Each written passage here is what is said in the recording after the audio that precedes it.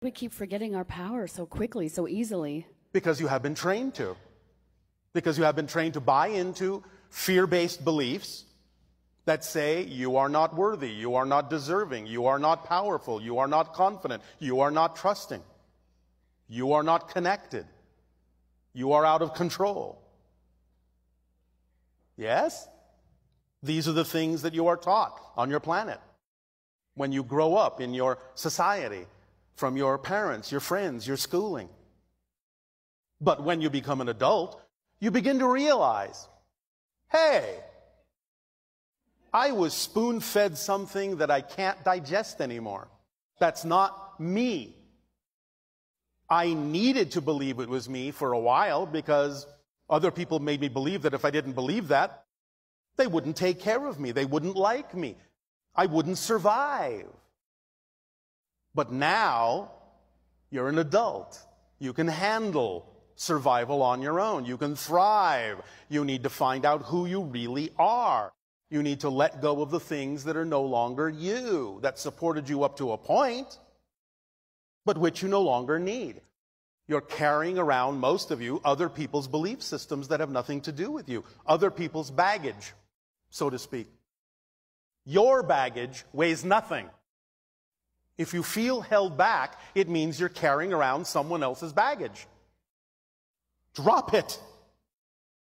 Find out what those beliefs are that are out of alignment with who you truly are, who you prefer to be.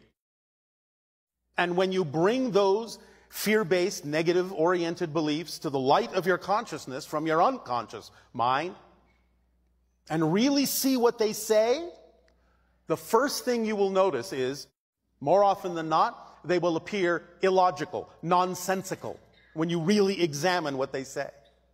You will see right through them as a lie.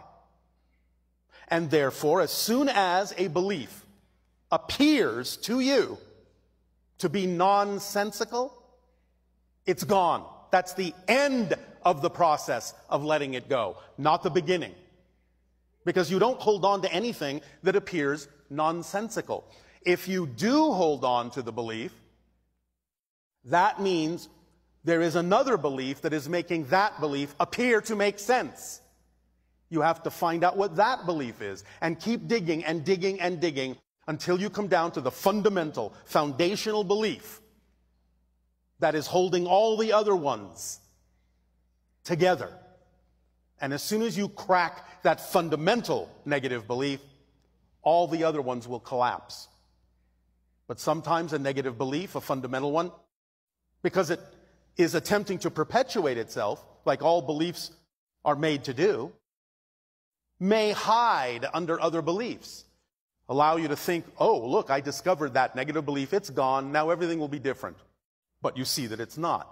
You keep acting the same way, keep behaving the same way, keep feeling the same way, keep thinking the same way, keep having the same kind of negative experiences.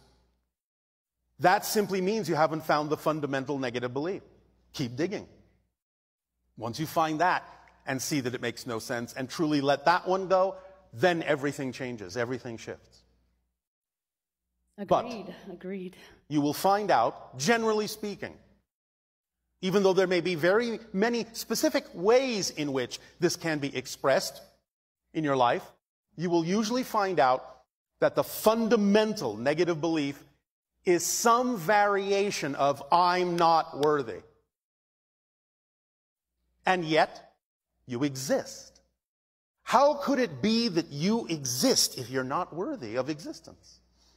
Do you believe creation makes a mistake? It doesn't. Nothing is pointless within existence. It exists for a reason. So if you exist, just to put it in colloquial language, existence must need you to exist in order for it to be complete unto itself. Because if it really didn't need you, you wouldn't exist. Therefore, you are worthy by the fact that you exist, and you don't need another reason to be worthy. If you start to believe that you are unworthy and keep believing that you are unworthy, you are arguing with creation about your worth. You will never, ever win that argument. ever, because you cannot cease to exist. You may change form, but you, the you that is you, the reflection of all that is your perspective, your unique consciousness, cannot cease to exist.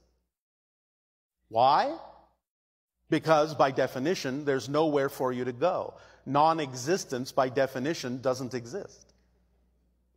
Think about it. That's the quality of non-existence, to not exist. It doesn't exist. That's its quality.